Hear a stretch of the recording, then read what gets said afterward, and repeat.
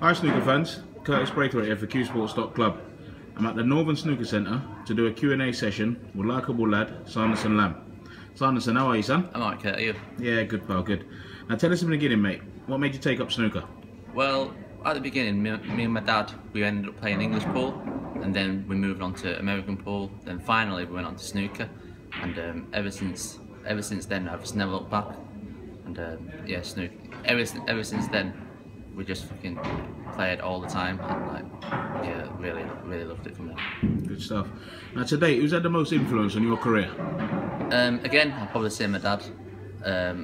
He was just wanting me to do well all the time, and I'm so lucky to be here at Leeds as well.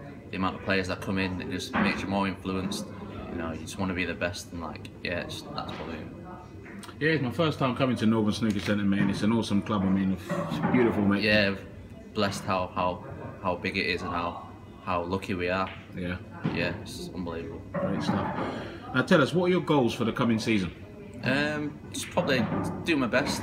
Obviously, I've been on the tour a year now, and everyone knows how hard it is. So I'm just going to try and win as many matches as I can, and just go from there. Really, I can't expect much, but obviously I'm just going to do my best, and that's all I can do. Okay, pal. Now, what cue do you currently use? I use a John Powys Ultimate at the minute. And what tip? I use an Elk Master. I've tried loads of tips, you know what I mean? It's like there's so many tips out there, but I've always just gone back to Elk. It's so reliable, and I've never, yeah, Elk's the one for me. Good man, good man. Now I know you've not been on the tour too long, pal. Like you said, it's your second season this year. But yeah. What's your most memorable match in your career so far? It's probably getting on the tour. Yeah, I played in the EBSA playoffs. Yeah. And I ended up qualifying in Sheffield. I won my last match 4-2. And the feeling you get when you turn professional, it's just every player's dream. Obviously, you just want to get up there. You know what I mean? Yeah. Be professional. Yeah, that was really good. Really good memory. Excellent stuff, Yeah. mate. Now tell us, mate. I'm sorry to ask you this one, but it's a question I have to, pal. What's your most painful defeat? Probably it has to be losing the World Championship qualifier to your mate Mafflin. Yeah, I was 9-5 down. I played out my skin to go 9-8, and I had two very good chances to go 9 each, but just couldn't get over the line, and it was so hard to get over. But yeah, it's just a learning curve for me. But yeah, that was very hard to get through. Well, pal, yeah, I was sat there watching the game. It was a great game to watch, to be fair. Tough. Matt swung from side to side, but hey, Yeah, of course. look, you've got him in the international qualifiers in a couple of weeks' time. So Hopefully get some revenge. That's it, you got a chance for a bit of revenge, mate. Chance, mate. Now tell us, pal, who's the toughest player on tour to beat, in your opinion? In my opinion, I've played quite a few top players in my time. I've played Selby a lot of times, and he's just a tough nut to crack. He's just so good. Even when he's not playing his best, he can just win comps. Like, he can play a C game, and it's so hard to beat. Yeah, just Selby probably, I'd say. Yeah, he's definitely a tough nut to crack, the old Jester, isn't he? Yeah, you could say that. Now, what's your best personal achievement in snooker to date?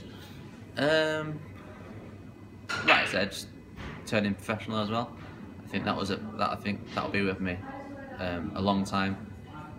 Ever since I was little, I just wanted to be professional, just competing with all the top boys. So I think that's probably mine.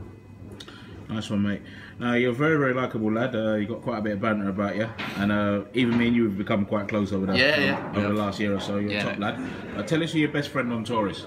I'd probably say Oliver. Yeah, Oliver.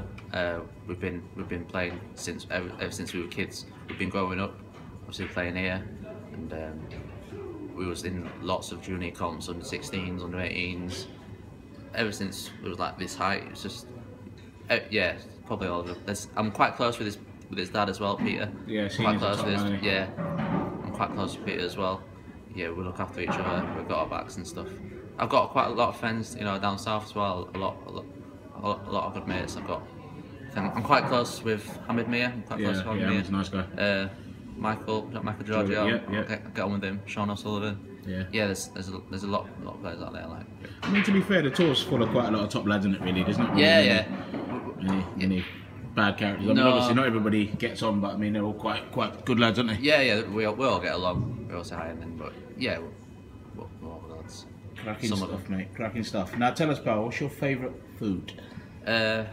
Coming from an Asian culture, probably Chinese food. You can't beat it in my eyes. I think, yeah, there's a lot. I like Italians, I like Indians, I like those, but probably to top it off, Chinese probably. Well, a little bit on the Chinese for a minute. Do you prefer like the westernised stuff that we have here, or the proper authentic Chinese food? I like both. I like both, but because my dad's he's been a chef for pretty much all his life.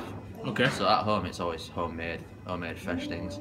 Like even the day before, he always talks about ingredients, what to get, what we eating. You know what I mean? It's like it's very cultural. Like my house. Good stuff. Well, I'll tell you what, I'll be stopping the Lamb household after this interview. That's where we're going. Bit of dinner, mate.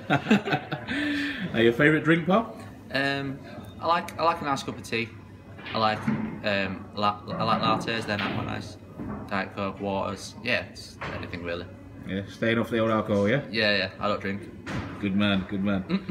Now tell us, pal, what's your favourite venue that you've played at so far? From the venues I've played at, I'll probably say the Barbican Centre in York. Yeah. I played there 2 or 3 times now in the main venue, and that was unbelievable. Yeah, I think I played in Newport as well in the Welsh Open. It was very similar, but that was quite nice. The atmosphere was very good. Yeah, both venues are quite open, aren't they? Like plenty crowd in there, good atmosphere as well, aren't they? I've heard that the temperature is it in Berlin, German Masters. Awesome. Yeah. Hopefully I qualify for this year and play there, but yeah, even like on the pictures and videos and stuff, it looks amazing. Yeah, I can definitely say the temperature is a special place. But you know, just as you mentioned that German tournament, what was your opinions of like the Paul Hunter Classic and the crowds out there? How did you find it? It's the fans are ridiculous. There's so many fans out there. Even like you come a day earlier than the amateur rounds. Yeah. There's so many people there just watching because the love of the game. I think in Europe now it's unbelievable. Yeah. And obviously when the pros come as well, it's packed. You can't literally move. It's the atmosphere is ridiculous. Especially Paul Hunter Classic. Yeah, that was good. Yeah, it was amazing. Like from 9 o'clock in the morning until 10 o'clock at night. It's just jam packed. It's so enthusiastic, aren't it? It's amazing. It's unbelievable how it is in Europe. It's in Asia as well. In Asia it's even bigger as well. But yeah. Alright, so UK fans start taking the European side of things and get out there and come and start supporting the snooker guys. Come on. Now tell us, Sanderson, when you actually get a chance to relax away from snooker, where do you like to do so? I don't really get time to relax at home, obviously, because you're travelling all the time, you're practicing all the time, because every time you practice, you don't really spend much time at home, so it's, at home, spending with the family, relaxing. I like to play the odd online on the PS4, play a bit of FIFA, yeah. I recently got into UFC. I like to play UFC a lot. Yeah, it's unbelievable. Yeah, I love a bit of UFC myself. Love it, mate. Love it. Now tell us your favourite music to listen to. I like all sorts of it. I like R&B, like the charts music, like the old school music as well. I prefer the 90s as well. That's not too bad. Yeah. Just anything not metal. No. Heavy metal's not for you then? No. I don't blame Metallica, you. Slipknot, no, that's not mine. Don't blame me, bro, don't blame me. Now tell us, who was your sporting hero when you were growing up? When I was growing up, probably Ronnie, likes of Stevie Davis as well. Yeah. Obviously, you're watching them on TV, you're just amazed how easy they make it look. Yeah, especially Ronnie, he's a genius. It just makes the game look so easy. Yeah. You're at home and you're just thinking you could play like that. You just admire how he plays and like the confidence he has. Yeah, well, I'd say Ronnie probably. Yeah, definitely a special player, Ronnie. Yeah, no doubt about it. Very. Now, last question, pal. If you could run World Snooker, what changes would you make and why? I'd probably, when the draw comes out, maybe get it out a little earlier. So then, obviously, people from travelling all different countries down south, or if the venue's ages, like get it out so you can book your hotels and like get everything sorted. Where sometimes like book the take the draw out literally about a couple of days before the event starts, and like you've got to book flights, you've got to book hotels. It's very frustrating, especially when people like have to fund it themselves. Not fortunate to get a sponsor. Probably that. Yeah, I'd have to agree with you. I mean, I remember doing a Q&A with Alfie Burden recently, and he said the same thing. I mean, especially for us guys that live down south, travelling up all the qualifiers in Barnsley, Preston, it's so hard for us. Even with the PTCs and like the Asian comps, flights are so expensive nowadays. It's a joke how expensive, how prices go up quickly as well. So yeah, get the draws out as quickly as you can. Get flights booked, get hotels booked, and we'll all be happy then. Great stuff. Now, World Snooker, I hope you guys are listening, because a lot of the players are saying the same things about draws coming out late, giving guys a chance to book their hotels and flights earlier. So come on, guys, at World Snooker, you're all great guys there. Work with the players, guys. Work with the players, please do. Sanderson, thanks so much for your time, bro. No worries, Kurt. Anytime, you know that. And all of us at Q Sports Club want to wish you the very best for the coming season. Thanks, Kurt. Cheers, mate. Cheers.